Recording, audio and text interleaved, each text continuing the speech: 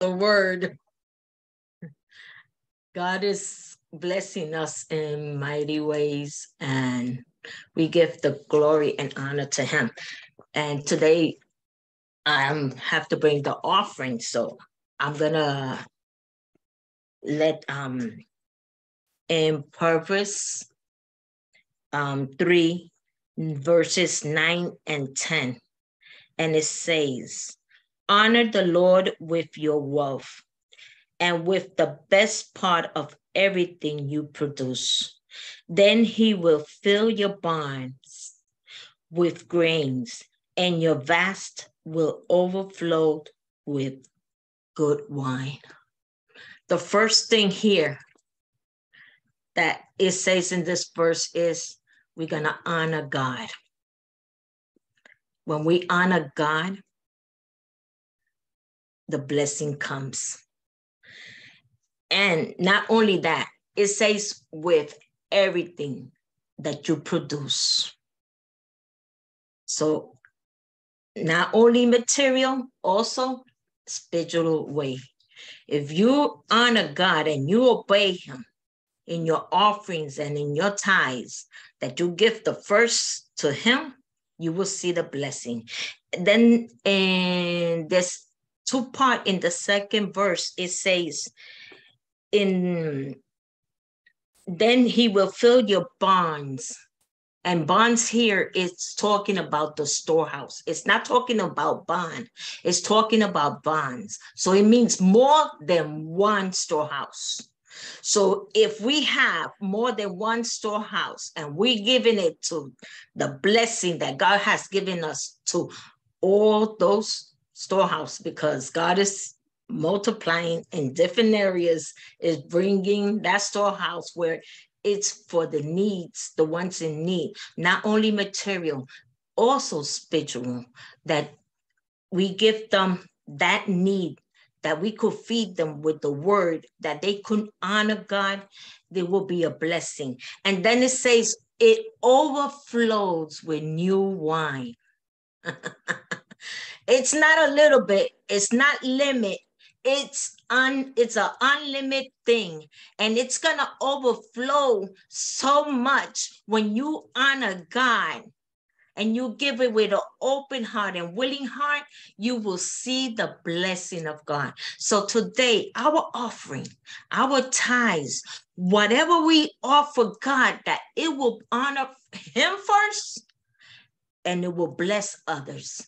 In Jesus' name, we thank you, Lord, that our offerings, that our tithes, that when we give it with open heart and willing to honor you first, so you could continue blessing others in mighty way.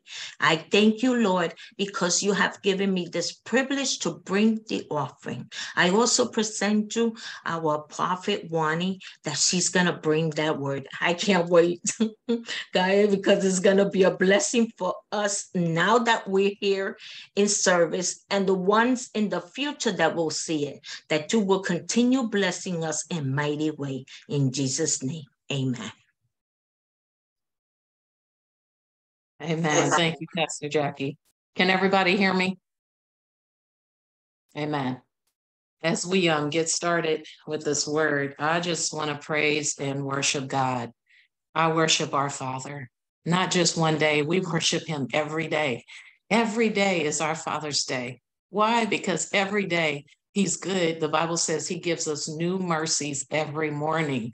And so we just praise him. Before I get started, I just want to open in prayer. God, I just thank you for this word today. I thank you for what you're going to download and deposit to us. I thank you, Jesus, that you are a father that is better than any natural father. You are good, you are worthy, you are holy, and you are mighty. Father, I thank you for this word. I thank you for blessing your people. I thank you, God, that you are meeting and will meet every single need.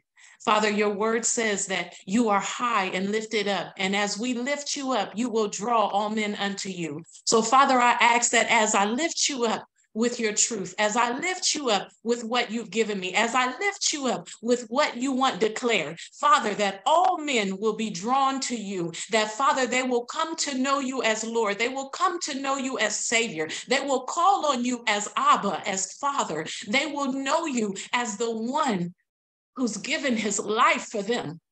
Father, I ask that through this word, you will heal, you will set free, you will deliver, you will touch us, God. You will touch us, God, as we touch this word, as we touch you, as we lean in, as we push in, God. You will touch us today, God. Have your way in this service, I pray. In Jesus' name, amen. As I open up in this word, I just want to start by saying hello to everybody. Hi, New Wine. So glad to see you all on. My title today is The Father Knows Your Issue. And as you think about that title, I want you to think about what your issue is. Some of us have multiple issues. Some of us have issues that have been going on for a long time. Some of us have issues that no matter what we've tried to do, it just doesn't seem like it's doing anything. So what is your issue? Because the Father knows your issue. And as we turn to the word today, we're going to be coming out of the book of Luke. I'll give you time to turn there if you want. This is Luke chapter 8, and we're going to start at verse 43. Luke 8 and 43. And I'm going to be reading this starting with the KJV version, the King James Version. I'm going to switch at some point to the New Living Translation, but we'll start in King James Version. And as we go here, I want to start by reading verse 43. And the scripture says, let me turn to it, excuse me. Thank you, Lord. And the scripture says here in the King James Version, and a woman having an issue of blood 12 years, which had spent all her living upon physicians, neither could be healed of any. The woman had an issue of blood for 12 years. That's what it says in Luke 8 and 43. We need to understand that the scripture starts with a woman having an issue of blood for 12 years. In this scripture, we don't know her name. We don't even know where she came from. It doesn't talk about, a lot of times in scripture, it'll tell us the place that they came from. It'll tell us their background. It'll tell us their family lineage. Sometimes it'll say from the tribe of this or from the family of that. But in this text, we know nothing based on what it says. It just simply tells us that it's a woman. We know she's got an issue of blood, and we know she's had it for 12 years. That's a long time to have an issue. We understand that what she's dealing with is severe because the word of God says that she's gone to many physicians, yet none of them could heal her. I want us to look at the definition of the word issue. And I want to start with it from the Webster's Dictionary. And this was so powerful to me. In the Webster's Dictionary, that word issue, number one, the first definition is vital or an unsettled matter. So as you think about your issue, what's a vital or unsettled matter in your life right now? The second definition is concern or a problem. So what's an area of your concern right now? What's an area that seems to be a problem for you or for me? The third one is a matter that is in dispute between two or more parties. So what areas are you having disputes? What areas are you unsettled in this matter? What areas are you dealing between you and somebody else? That somebody else could be the enemy. That somebody else could be family. That somebody else could be a spouse. That somebody else could be a coworker. That somebody else could be a friend. That somebody else could be an enemy. But what is this unsettled matter that you're having an issue between you and two or more parties? The fourth definition in Webster's is the point at which an unsettled matter is ready for a decision. So an issue is the point in which an unsettled matter is ready for a decision. What areas do you have like that, where you're like, Lord, I just need a decision in this matter. I just need this to be rectified. I just need to get to some type of resolve. The fifth definition is a discharge as of blood from the body. And this fifth definition is what we're dealing with in the scripture. She had an issue of blood that was coming out of her body that was there for 12 years. The sixth definition in Webster says, an action of going, coming, or flowing out. And I want you to say that to yourself out loud. I want you to think about this and say, what is the action? What is the thing that's going on that's causing me to go, that's causing me to come, and that's causing me to flow out of something? Going, coming, or flowing out. The seventh definition in Webster, we know that 7 number is so powerful, but listen to it from Webster's dictionary, which is a Carnot dictionary. It says, to cause to come forth. Your issue is causing you to come forth. That's what that meaning is. An issue is something that's causing you to come forth. Wow. How perfect is God that even the perfect number is in Webster's dictionary to give the real reason for the issue. To cause to come forth. Now I want to read this definition in the Greek because it really is profound and it helps us to understand so much as well. The first definition in Greek says the act of passing or flowing out. The act of passing or flowing out. It says a moving out from an enclosed place. So this issue that you have has kept you in an enclosed place. This issue that I have has kept me in an enclosed place. And the purpose of that issue is to get us out of that place. So in the Greek, that's what the definition is. It's talking about an act and something that's kept us in an enclosed place. Number 2 says the act of sending out. The act of sending out. Now, when we look at the word issue in the natural, we don't think about that. If I say to you, I have this issue, or I have this problem, or I have this thing going on with me, we don't think of this as a place that we're being sent out from. We don't think of this as an area where something's coming out of it. We think of this as an area where we're stuck in it, where we're bogged down by it. We got to look at it from the eyes of Scripture. And so it says in the Greek that this is something which passes and flows out of. It is the act of sending out or causing to go forth. That word also means delivery. Your issue is bringing delivery.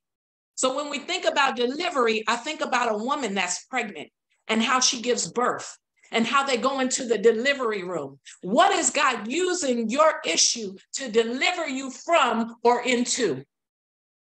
That word means delivery. What is he using your issue to deliver you from or deliver you into? It also means here, the next definition of that word is, I love this. Number 4 says a discharge of flux, also blood. So that word flux is also the same meaning for blood. So in the scripture, she had a discharge of blood for 12 years. The 5th definition in the Greek for this word is so powerful. And if you can write this down, this is powerful. It says a point in debate or controversy on which the parties take affirmative and negative positions. I'm going to read it again, and then I'm going to pose something that God posed to me.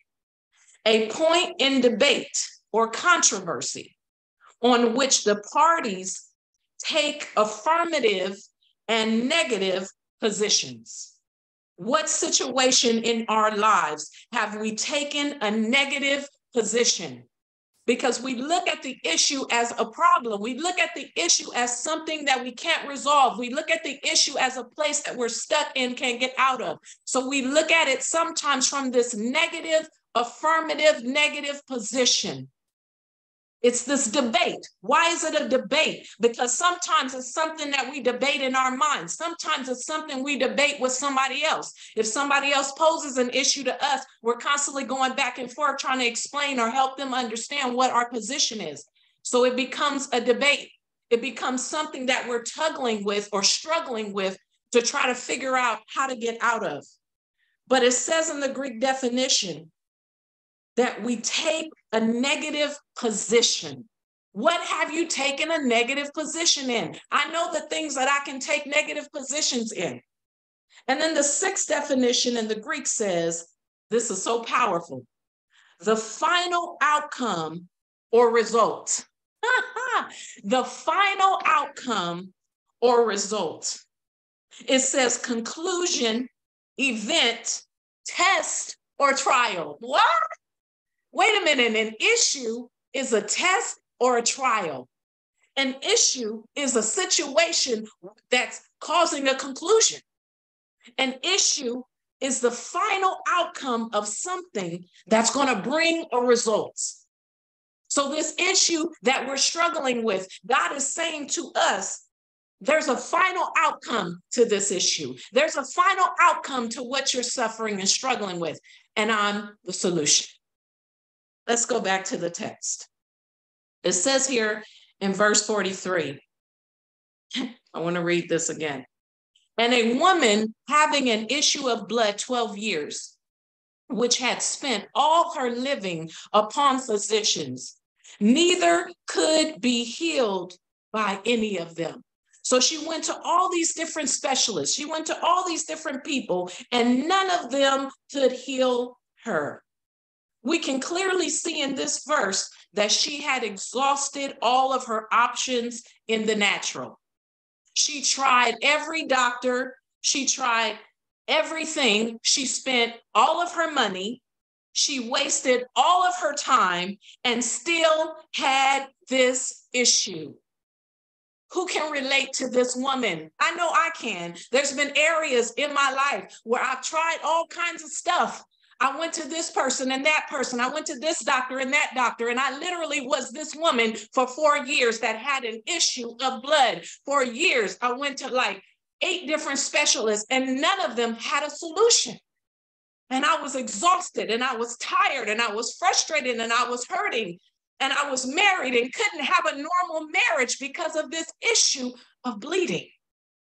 And so I could understand her position, because this thing for her was 12 years. We sometimes can't even go through an issue for 10 minutes, but this lady did it for 12 years. Think about some of the issues that we're facing. Some of us have been in them for 6 months and we're overwhelmed. We're like, God, take this away. Take this away. But this woman was dealing with this for 12 years. Can you relate to her pain? Have you been in her shoes? Are there areas where you've tried everything and the problem is still there? You've called everyone, but it didn't remove your pain, your problem. Not only that, it made it worse. There's been times where you called somebody and it just made it worse. Why? Why did it make it worse? This woman was desperate. She was out of options. She didn't know what to do. But the thing I love about this woman, even though she didn't know the solution to her problem, she knew who had the solution to her problem. Listen, we have issues and we have a solution. Christ is the cure. She went to the only one that was going to be able to rescue her. She went to the Father that never leaves anybody fatherless. She went to the King of glory, the God of all creation. She went to Jesus. And I love this text because it says here that she went behind him. I need you to see her posture in her desperation. It says in 44, she came behind him and touched the border of his garment. Wait a minute. She didn't try to go in front of him. She didn't go to the side of him. She didn't try to go around him. She went behind him. Why? Because when we follow, when we go behind, that's where we receive what we need. We got to go behind. And we got to get low. The scripture says she touched the border of his garment. It also says in the New Living Translation, and I want to read it from that because I like the way it reads. It's so powerful. It says here in 44, coming up behind Jesus, she touched the fringe of his robe. So she touched the fringe. The very bottom of his robe is the area in which she was able to touch as she came behind the master. The thing that's so powerful is she was desperate. And she heard about a man named Jesus that she thought to herself, surely, if he's doing all these miracles, he can heal me. She said, if he's causing the blind to see, he can heal me. If he's causing the leprosy to be cured, he can heal me. If he brought a dead man back to life, he can make me clean and remove my issue of blood. She understood. I'm not touching any mere mortal. This is the one that has all power. She understood. I got to get close enough to reach him. I got to do whatever it takes to get to the bottom of him. I can't touch him physically. I don't want to touch his flesh. I just need to touch his garment. She understood that the garment has power because of the person that's wearing it. Wow, what a powerful insight and faith of this woman, that she wasn't stuck on thinking, I got to touch his arm, I got to touch his neck, I got to touch his head. No, she said the bottom of him is just as holy as the top of him. His whole being is holy. It doesn't matter where I touch, I'm touching holiness. We need to touch Jesus, because when we touch the Father, we are healed from our issue. Oh, let's read this scripture a little bit further. I want to read this part that says, in the New Living Translation, it says, a woman in the crowd had suffered for 12 years with constant bleeding. She was a woman in the crowd. What does that mean? There were lots and lots of people there. She was not the only person trying to get a healing that day. She was not the only person that knew Jesus had what she needed. She was not the only person that was desperate for something. But what made her different than everybody else is that she understood his deity. She understood his ability to do what no other doctor before him had done. Do we understand that touching Jesus can do for our issue what no other person could give us a solution for? He's the solution. It says here that she pushed through the crowd. She came through the crowd. She did whatever it took to get to the hem of the garment, to get to the bottom of his robe. And I want to talk about that, because we have to be willing to get behind Jesus and follow him. We got to be willing to crawl on the ground like she did to receive the solution to our problem. The scripture says she touched the fringe of his robe, the hem of his garment. This is so powerful, because sometimes we don't understand when we read that text why that's so important. That area that she touched biblically is symbolic. It's not just an area to just touch. It's not because that's all she could reach. It was because that's the area that has so much significance. In the Bible, it says in Numbers 15, 38, and 39. Numbers 15, 38, and 39. The scripture says, speak to the children of Israel. Tell them to make tassels on the corners of their garments throughout their generations, and to put a blue thread in the tassels of the corners. And you shall have the tassel, that you may look upon it and remember all the commands of the Lord and do them.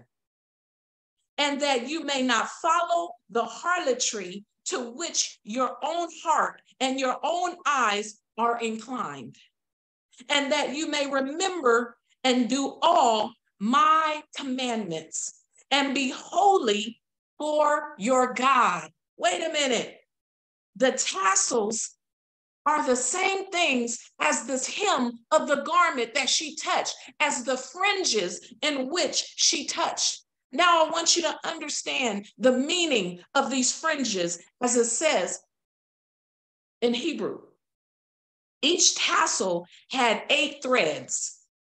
We know 8 is new beginning. When these tassels were doubled over, they had 8 threads. And 5 sets of knots. 5, Grace. They had 5 sets of knots in the tassels. That totaled up to 13.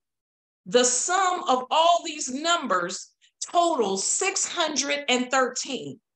Traditionally, those numbers in the command, those numbers symbolize the commands in the Torah.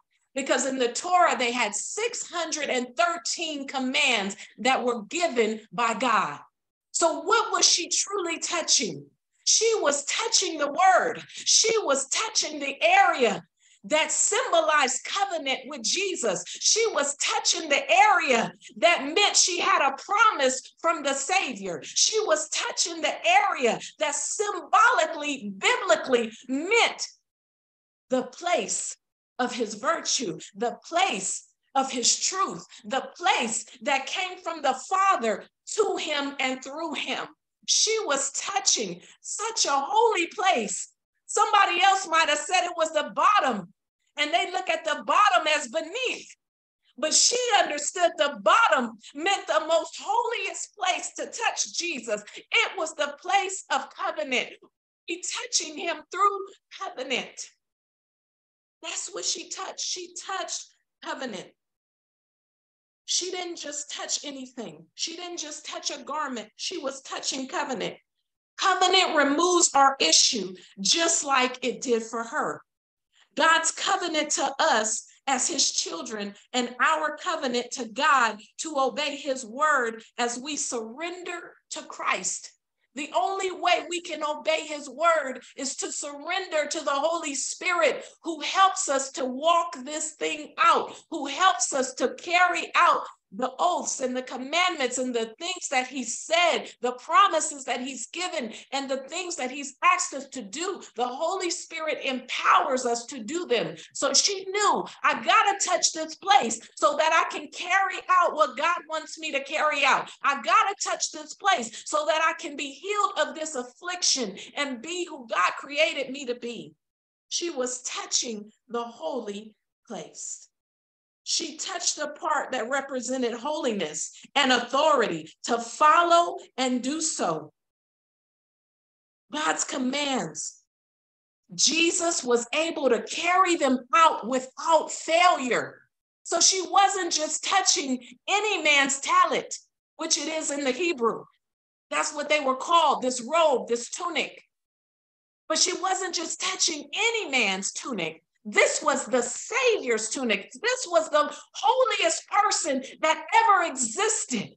That's who she was touching. She was touching that portion of him that symbolized God's covenant through generations, all the way down to their generation that she was in.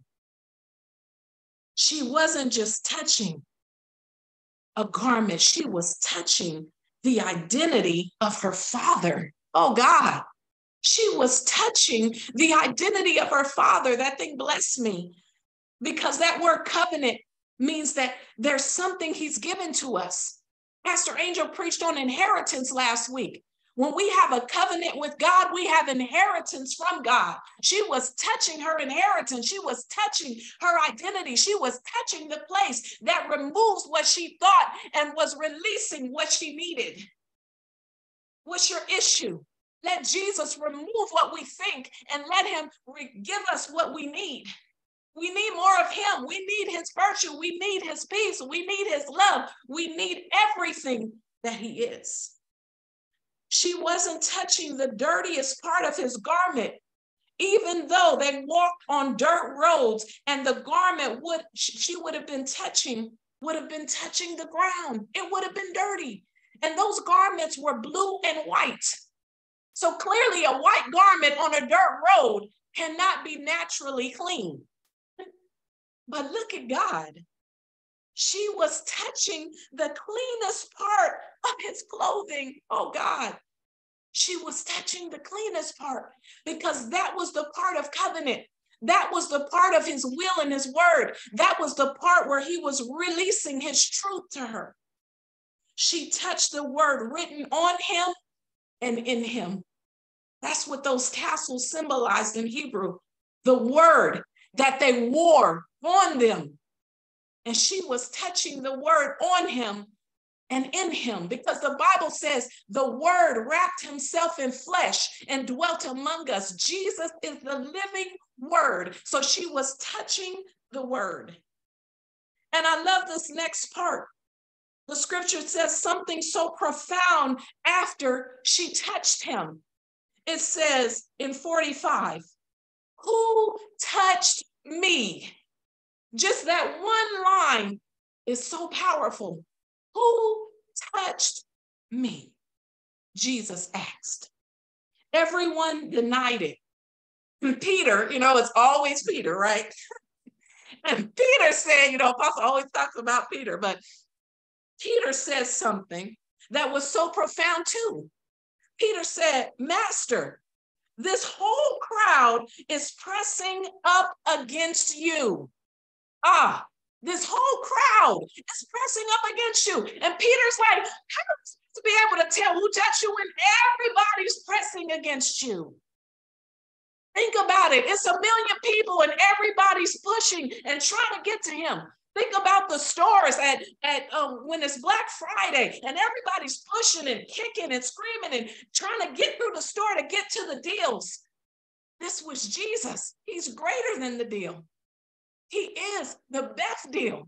So imagine how they were pressing and pushing and trying their best to get to him. But what Peter said was so important because the words that he used was amazing.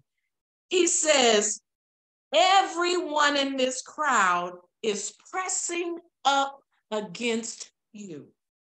But Jesus said something after that that shook me in verse 46. He said, someone deliberately touched me. Someone deliberately. So everybody's pressing against me, but they're not deliberately touching me. Oh God, are we deliberately touching Jesus? My God. He said, for I felt healing power go out from me. This woman didn't touch just the holy place of his garment with her hands. She wasn't touching Jesus with her hands. Everybody was touching him with their hands. She was touching Jesus from her heart and with her faith. She touched him with her heart and with her faith. The only way our issue can be resolved is by us touching Jesus with our heart for him and our faith in what he can do for us. She wasn't saying to herself, here we go again, another doctor that can't help me.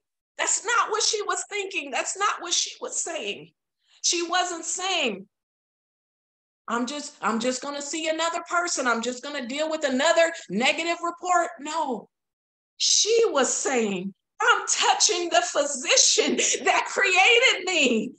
I'm touching the one that can heal me because he made me. Oh God, are we touching the one that can heal us because he made us? Thank you, Jesus. This story is real to me because in 96, when I flatlined, Jesus brought me back and healed me. And ever since that day, I've never been the same and I've never suffered that again. So when he releases his virtue to us. The scripture says, Jesus said, I felt healing go out from me. When he releases the healing and it goes from him into us, we are changed. This woman was changed. She was understanding that this physician can touch me like all the other physicians could not touch me. They tried to help me, but they weren't my help. Because the Bible says that Jesus is our help. He said, I'm going to send you the comforter, and he's going to help you. He's going to teach you. He's going to empower you. So she was dealing with the help. They weren't help. They were just people that she went to. She now was dealing with the help. We need to understand that the Father knows our touch. He stopped and he said, who touched me? Who? He knew it was a who. He knew that this person that touched me unlike anybody else that touched me. All these people that are around me, they're not touching me. Know that your faith can reach heaven. And even though 1 billion people call on God, he will respond to the one that touches his heart with their faith. Billions are calling on God, but they're not touching God. They're calling on him, but they're not touching him in the right way. Oh, he said this and this messed me up. Peter said, the whole crowd is pressing against you. Jesus knew there is only one person in this crowd that's truly touching me. Pressing up against him is demanding something from him. Touching him with our heart and faith, expecting from him is two different things. If we're pressing up against him, that means we're doing something by force. But if we're touching him, it means we're doing something through love. Think about that. If you press against something, if you press against my hand, I'm doing that with force. But if I touch you, I'm touching you with love. I'm touching you with an understanding that you deserve me to touch you in a certain way that's not going to bring pain, that's not going to cause you any harm. I'm touching you in a way that's going to make you feel good about my touch and not make you feel unhappy about my touch. So she was not just pressing him, she was touching him. That meant she touched him with love. She didn't touch his body because she knew she was considered unclean because of her bleeding. In this day and time, having periods is normal to us. We don't even understand that as being unclean because to us, it's just a normal thing. But it wasn't normal to them. In those days, bleeding was considered unclean. It was a big deal.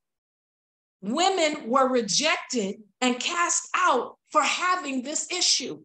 And I want to read a scripture to you in Leviticus 15 and 19. It says, when a woman has a discharge, and this is the Amplified version. When a woman has a discharge, if her bodily discharge is blood, she shall continue in her menstrual impurity for 7 days. And whoever touches her shall be unclean until evening. Wait a minute. The person that touches the woman is unclean. And it says the woman with this menstrual issue, as the word said it, this issue makes her impure. What? I had an issue of 4 years. She had an issue of 12 years. She was considered to be impure in the Levitical law. She understood that now I'm unclean because I've had this issue so long. She didn't want to make him unclean because for 12 years, everywhere she went, she was told she was unclean and dirty. She had no physical touch from anyone because of her issue. Can you imagine 12 years? You can't hug your family. You can't touch them. You can't be around them for 12 long years. She could not have physical touch. So touching Jesus was the first touch that she had in 12 years. Oh God, this is the touch that I want. I want that touch. I don't care about touching a man or touching a person, but if we can just touch Jesus, oh God, how many of us suffer the issue of loneliness and rejection like she did?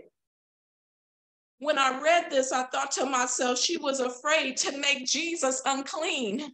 What a thought. And that some of us sometimes have. We think just like this woman. My issue is too great. My situation is too dark. The issues I deal with, the struggles that I face, the sin that I'm in, it's too much. I don't want to put this off on him. I don't want him to think of me as unclean. I'm so dirty. I don't want to bother him or touch him. He's the cleanest person I know. He's the cleanest person we will ever meet. And he's the solution to our issue. As we read in this definition in the Greek, it says to cause or to come forth. So Jesus was causing to come forth her miracle, her healing, her deliverance, her freedom. Your issue is causing freedom. It's not there to destroy you. It's there to free you. It's not there to kill me. It's there to heal me. So our issue is bringing a change. Our issue is causing us to enter into the place that God wants us to be. And that's what Jesus does. He uses our issue as a way to bring us forth, just as he did with Lazarus, as he told him to come forth out of the grave. That issue, when we touch Jesus, is removed and we come forth out of the grave. The scripture says in 47, when the woman realized that she could not stay silent or quiet or hidden because Jesus knew somebody touched him, he said, "Who touched me?" And he's looking all around. She couldn't stay quiet. She had to tell them it was me. The scripture says here that she began to tremble and she fell to her knees in front of him. So she went from behind him to falling in front of him. She followed before she got in the front of him. And it says the whole crowd heard her explain why she touched him and what she had been immediately healed from. But 48 is the key as we talk about Father's Day. Oh God, 48 is the key. It says, "Daughter," he said to her, "your faith has made you well. Go in peace." He didn't call her dirty. He didn't call her sinner. He didn't call her nasty. He didn't call her out of what she did. He called her daughter.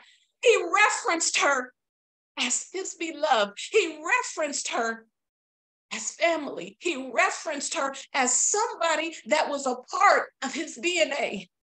So her being unclean was not a factor for the one that's completely clean. He's not looking at what we did wrong. He's not looking at what we feel like we can't stop doing. He sees us in spite of what our issue is. When she touched him, all of her issues were gone. The Bible says immediately. Our issues are removed when we touch our Father. Our identity is revealed when we touch our Father. He knows every issue and will resolve them. He will use our issue and give us his virtue. He's using your issue to give you virtue. Oh God, what would happen if we saw our issue as a means to bring virtue? Thank you, Jesus. Thank you. Because suffering is a prerequisite to glory. She had to go through that to get to him. She couldn't just get to him if she didn't go through anything. She would have had no reason to seek the Savior. She would have had no reason to press through the crowd, to push through the crowd. She would have had no reason. Even though she was bleeding all over herself, she said, "I gotta touch him. And I know this means that I'm gonna make him unclean." So I won't touch his body. I'll just touch his clothing, because maybe then I'll still receive from him, but he won't be unclean. She had to realize that Jesus couldn't be made unclean. Nothing in us can change him. It doesn't change him. It changes us. Thank you, Lord. What others look at as an issue, Jesus uses as an opportunity. We may have issues, and those issues are never too big for our Father. As I close, I want to leave you with this. Thank you, Jesus. This woman literally had to push through the crowd. I literally saw her on her hands and knees. She was literally crawling through this crowd. Think about that. How do you get to the hymn if you're not on your knees, if you're not on your face, and there's thousands of people? She had to push through them. She had to crawl through the crowd. And you know what was so amazing? The fact that she had an issue of blood, people began to move. Come on now, if you're around somebody that stinks, you're going to move out the way. If you're around somebody with a stench, you're like, oh God, what is that? You're going to begin to scoot over. If you're around somebody that's bleeding all over the place, you're going to begin to move out the way. So this issue actually made it easier for her to get to Jesus, because her issue caused the people to lose their focus on Jesus and start looking at her. Now, what I love is she pushed through the crowd. We're going to have to push. Pray until something happens. We're going to have to push. Prophesy until something happens. We're going to have to push. Position ourselves before him until something happens. Are we positioning ourselves? Are we coming low? Are we going to the ground? Are we getting in a posture where we say, Jesus, if you don't help me, I cannot be helped? Are we getting in a position where we say, I don't care what it takes. I've got to get to the hem of him. I don't care what it takes. I just got to touch him. I don't care what I got to suffer. I don't even care if they lock me up because I did something that's against the law. I just got to get to the Savior. No matter what your issue is, we got to get to the Savior. That's the end outcome, to get to the Savior. Because when we get to him, everything we need is released. He said it came out of me. Let's touch him today. Let's touch the Father, because the Father knows our issue. And when we touch him right, he heals us. When we touch him right, he frees us. When we touch him right, he forgives us. And we can touch him today. Let's touch the hem of his garment, the lowest place, because our lowest place is still the highest place in him. It was still the highest place in him. And even though it was the lowest place on his garment, let's reach that place in Jesus. Let's touch him no matter what it takes. Let's be so desperate to get to the master that we won't let anything stop us from getting to our Father. Amen. I'm going to turn it over now. I'm going to turn it over to Apostle now so she can close us out.